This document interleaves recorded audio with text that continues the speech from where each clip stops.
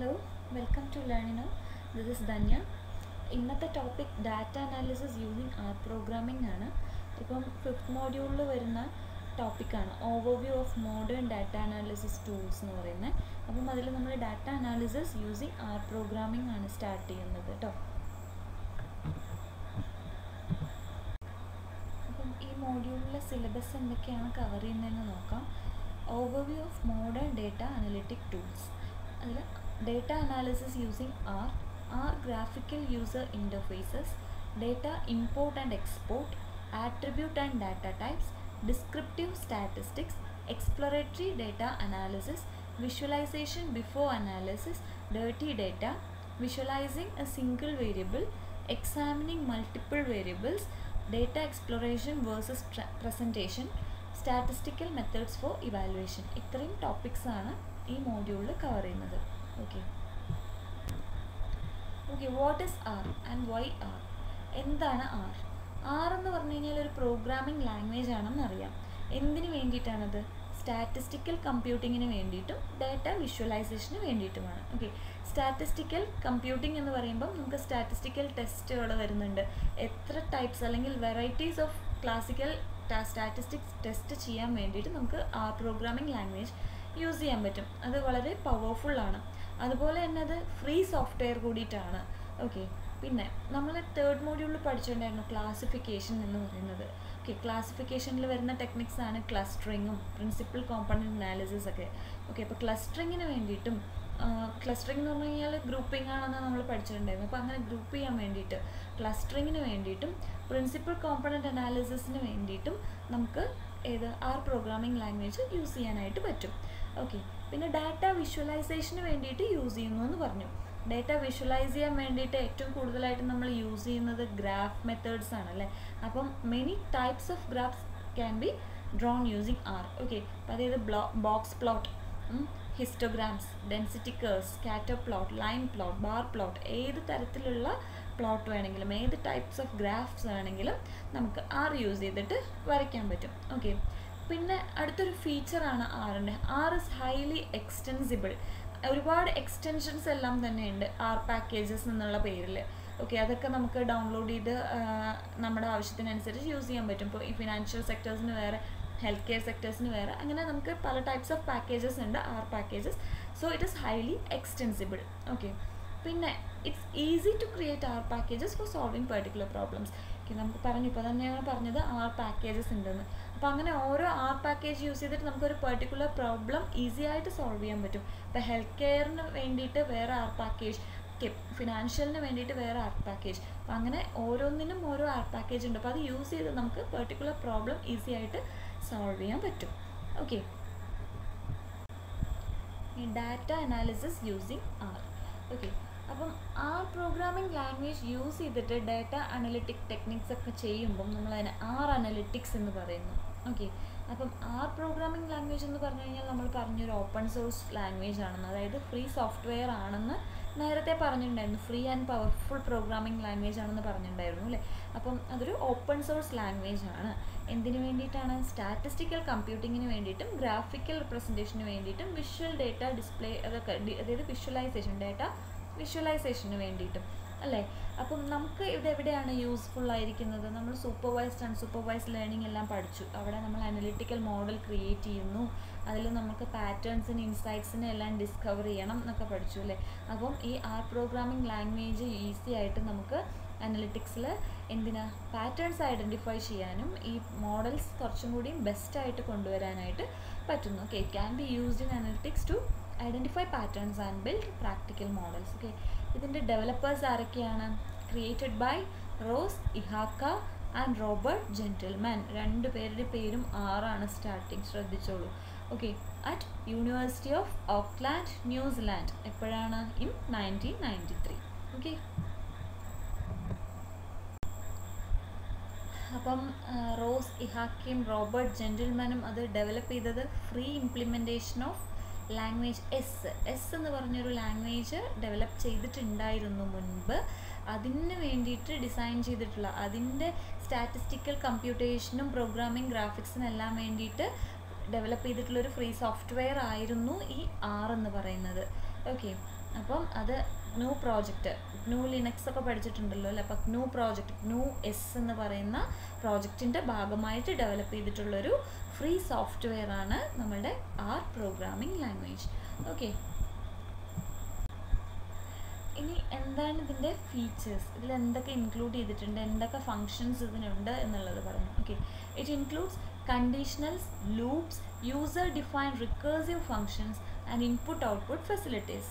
പിന്നെ effective data handling and storage facility. Then it provides a suite of operators for calculations on arrays, lists, vectors and matrices. Okay, then provides graphical facilities for data analysis and display either directly in the computer or printing at the paper. ഒന്നുമില്ല, നമ്മളുടെ സാധാരണ programming languages എല്ലാം പോലെ conditionals ഉണ്ട്, loops ഉണ്ട്, recursive functions ഉണ്ട്, input output ഫെസിലിറ്റീസും ഉണ്ട്. അതുപോലെ തന്നെ ലാർജ് സ്റ്റോറേജ് ഫെസിലിറ്റീസ് ഉണ്ട്. ഡാറ്റ ഹാൻഡ്ലിംഗ് ഈസിയാണ്. ഓക്കെ, പിന്നെ കാൽക്കുലേഷൻസിന് വേണ്ടിയിട്ടുള്ള ഓപ്പറേഷൻസും ഫങ്ഷൻസും എല്ലാം തന്നെയുണ്ട്. അറേസ്, ലിസ്റ്റ്, വെക്ടേഴ്സ്, മെട്രിസസ് പോലുള്ള ഡാറ്റ സ്ട്രക്ചേഴ്സും വരുന്നുണ്ട്. ഓക്കെ, പിന്നെ ഗ്രാഫിക്കൽ ഫെസിലിറ്റീസ് നമ്മൾ അതിൽ ഇമ്പോർട്ടൻ്റ് ആണ്. ഗ്രാഫിക്കൽ ഫെസിലിറ്റി എന്ന് പറയുന്നത് ഡാറ്റ വിഷ്വലൈസേഷന് വേണ്ടിയിട്ട് ഇമ്പോർട്ടൻ്റ് ആയിട്ട് വരുന്നൊരു ഫീച്ചറാണ്. സോ ഓക്കെ, അത് നമുക്ക് ഇത് ഡയറക്റ്റ്ലി കമ്പ്യൂട്ടറിൽ നമുക്ക് കാണാം, അല്ലെങ്കിൽ അത് പ്രിൻ്റ് ചെയ്തെടുക്കാനും പറ്റും. ഓക്കെ,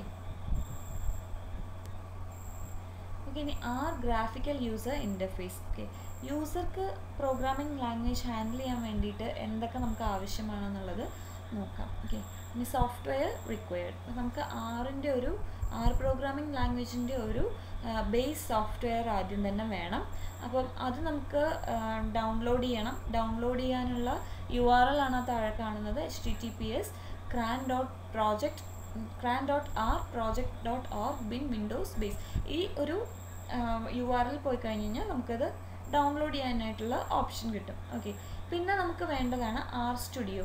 ആർ സ്റ്റുഡിയോ എന്ന് പറയുന്നത് ഒരു ഇൻ്റഗ്രേറ്റഡ് ഡെവലപ്മെൻറ്റ് എൻവയൺമെൻ്റ് ആണ്. ആ IDE ആണ് പ്രൊവൈഡ് ചെയ്യുന്നത്. നമുക്ക് എഡിറ്ററുടെ ജോലികളെല്ലാം പ്രൊവൈഡ് ചെയ്യുന്നത് IDE ആണ്. ഈ ആർ സ്റ്റുഡിയോ എന്ന് പറയുന്ന IDE ആണ്. അതിൽ നമുക്ക് കോഡ് കളറിങ്, അതുപോലെ കോഡിൻ്റെ ഓട്ടോ കംപ്ലീഷൻ, ഡീബഗ്ഗിങ് അതെല്ലാം നമുക്ക് ചെയ്യാനായിട്ടുള്ള option R studio IDEയിലുണ്ട്. Okay, R എന്ന് പറയുന്നത് ഒരു ഓപ്പൺ സോഴ്സ് സോഫ്റ്റ്വെയർ ആണ്, ഫ്രീ സോഫ്റ്റ്വെയർ ആണെന്ന് പറഞ്ഞു.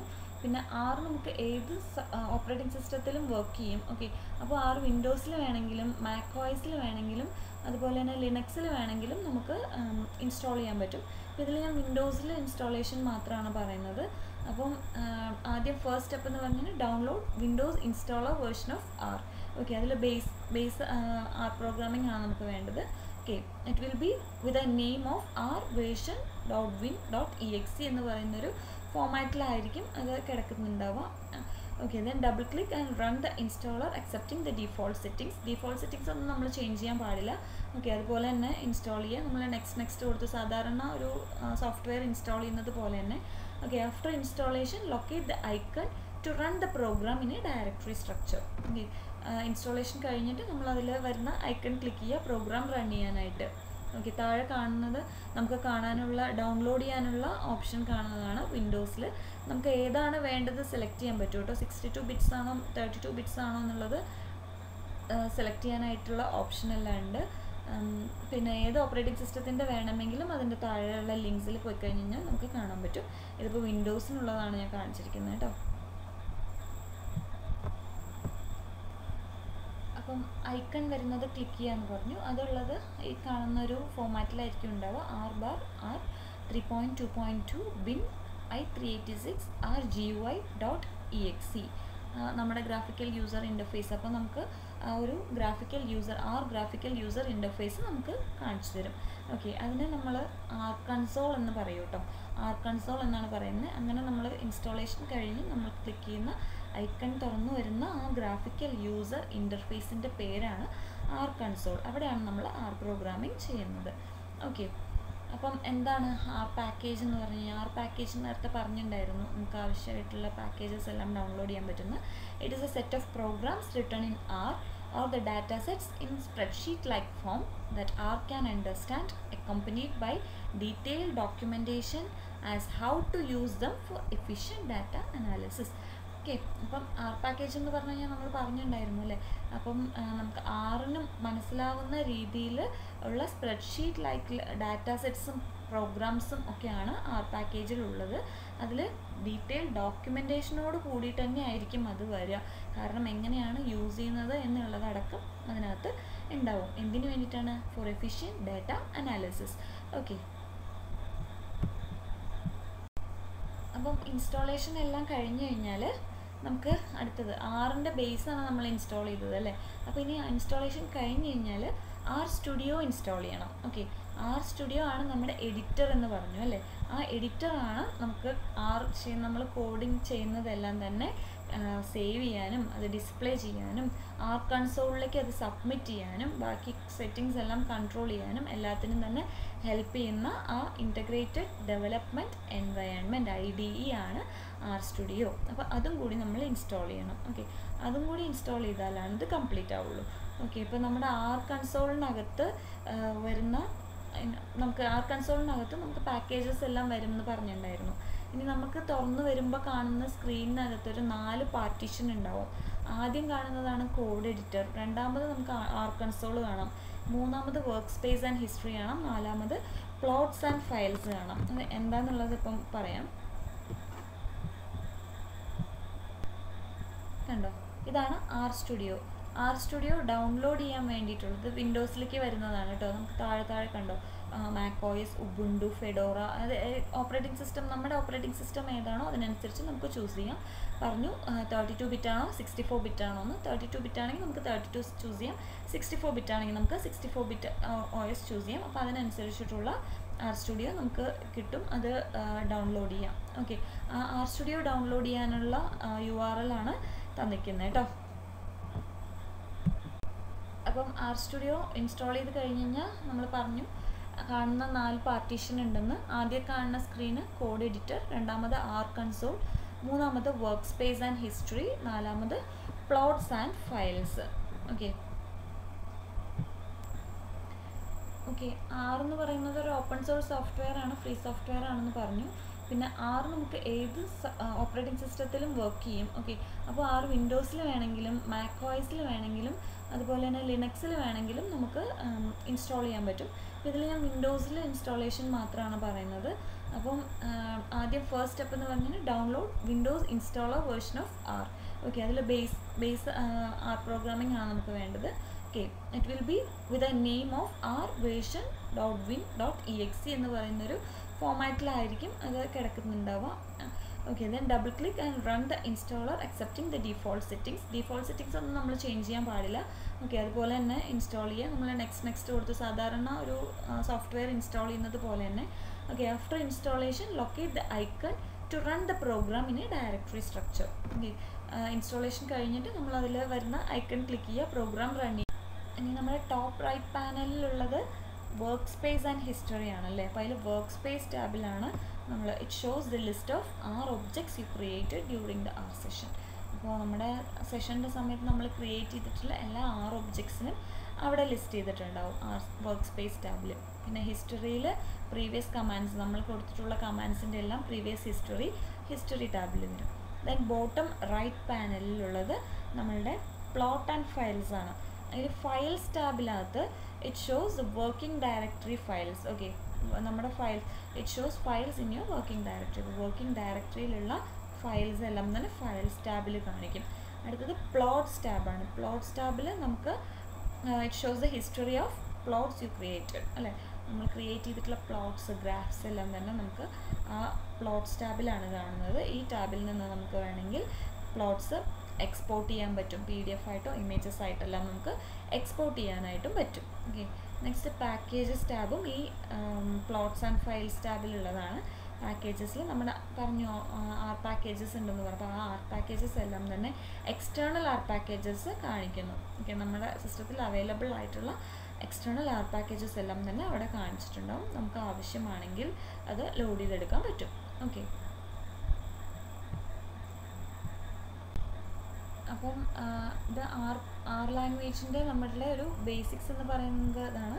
ഇനി ആറിൻ്റെ ഗ്രാഫിക്കൽ യൂസർ ഇൻ്റർഫേസും എന്താണെന്നുള്ളത് പറഞ്ഞു, മനസ്സിലായിട്ടുണ്ടാവുമെന്ന് വിചാരിക്കുന്നു. ഇനി ഇതിൻ്റെ പ്രോഗ്രാമിങ്ങിൻ്റെ ബേസിക്സ് നമുക്ക് നെക്സ്റ്റ് ക്ലാസ്സിൽ കാണാം. അപ്പം thanks for watching. See you on the next class. By.